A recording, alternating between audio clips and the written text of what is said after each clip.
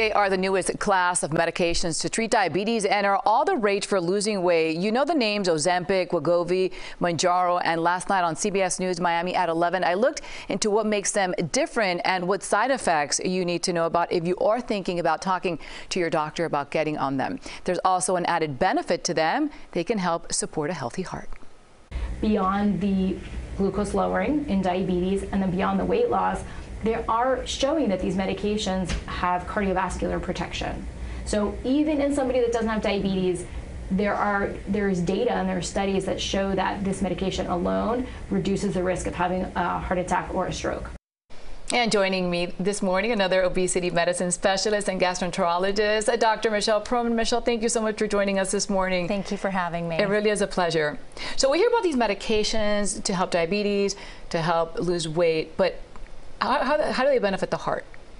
So there's actually a recent study that came out looking at in patients who are overweight or obese, non-diabetic, did we actually have risk reduction in non-fatal cardiovascular events, so heart attack and stroke, and there was a 20% risk reduction. And it doesn't just all go back to weight loss. We are seeing more and more mechanisms as to how these medications work, and it may actually go back to also reducing total body inflammation. And we're talking about testosterone and hormones, which also plays a role?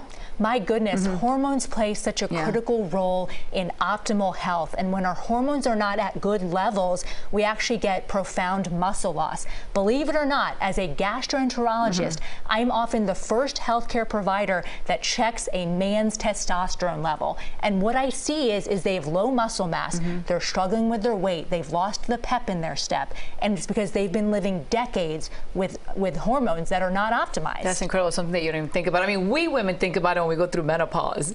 So that's something I know very well that I'm going through right now. So do you see more men or women on the medication, or is it like a combination? So I have about 50% of my patients men and 50% women, but what I do see is everyone struggles. We cannot ignore the fact that sleep is incredibly important. The foundation, good nutrition, good protein intake, moving our body on a regular basis. But if we use these medications and we want to mitigate the side effects and minimize muscle loss, we have to approach hormones and treat them if they're not being optimized. And Doctor, how about someone who says, oh, I want to lose 10 to 15 pounds? You were saying this is not a quick fix. Do you recommend that for those people? Yeah, these medications are made for long-term use. They help people make the process a little bit less painful, but they don't do the work for us. So people who just need to lose 10 or 15 pounds, they will be able to do that with dietary modification and moving their bodies on a regular basis and increasing their muscle mass. These medications are really for people who have a BMI of 27 or above with a comorbid condition or a BMI over 30.